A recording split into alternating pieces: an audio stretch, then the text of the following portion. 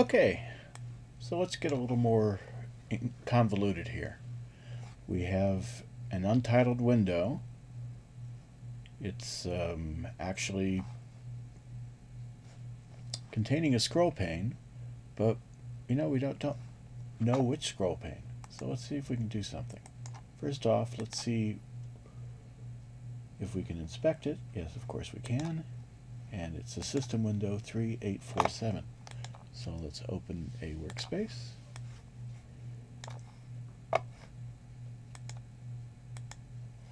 And let's see, we've got a scroll pane in there, 3695.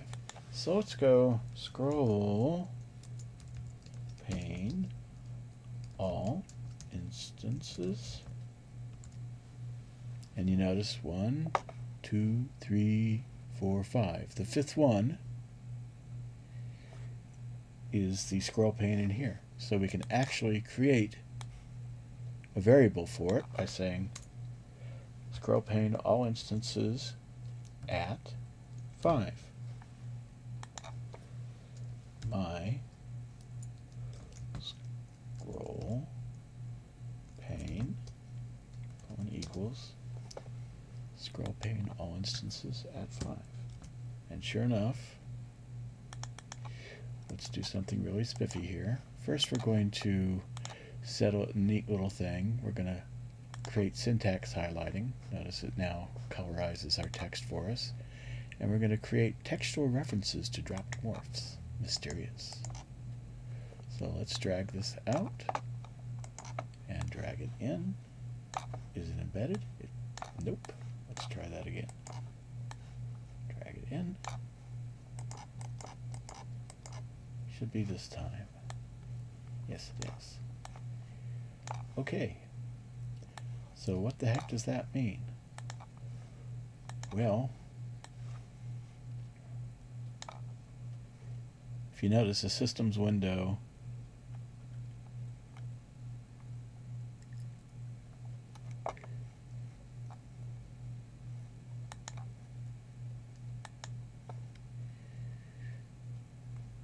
has a scroll pane. We can inspect by going through, finding, inspecting,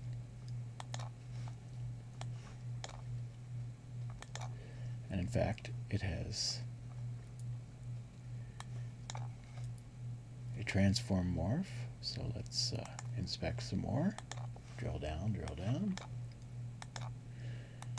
and let's see what happens.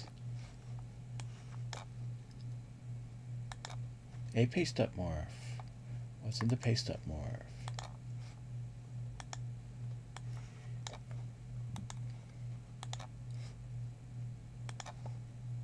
A pluggable text morph. Finally, we have our pluggable text morph. And if we were to inspect it, we would see that indeed it is that same pluggable text morph. So you see how nesting works in morphs. Everything can be nested within everything else. Okay, so going back to our little thing of what the heck was that create textual reference. Let's create a new morph from alphabetical list. Let's find a curve morph. Or how about even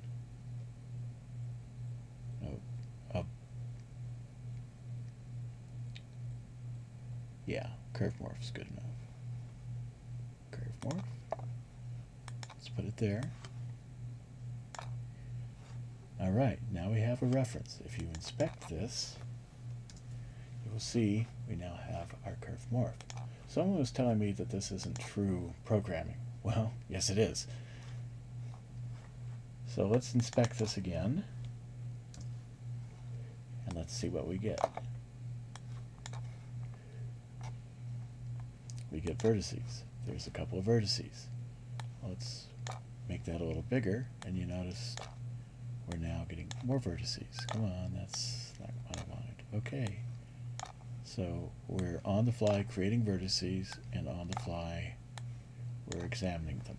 And if we wanted to, we could actually go in and modify one of those vertices, but I'm not going to.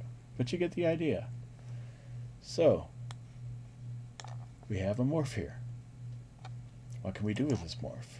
Well, we can go to siblings and make multiple instances of siblings. Let's make 5 of them. And now we have 5 separate morphs, which we can just play around with. Notice they're all individual. They aren't they aren't reflecting each other. They're actually their own separate entities. They're just all the same class and started out with the same basic shape. It won't let me embed one in the other. Interesting. So anyway, you get the idea, and in fact, they're part of that same scroll pane. And we can move them out just as easily as we move them in, and they're now part of some other scroll pane. But if we want to find out what the heck, notice it gave us a list of all of these different curves, and we could actually inspect each one individually if we wanted, or whatever. We could manipulate them, we could embed them in something else, we could program with them, we could open up the class browser and start manipulating. We could actually do things like, say, create a new class, and that's a subclass of the original class, and say, make this a member of the new class, and start programming our new class on the fly using the existing class as a template, etc.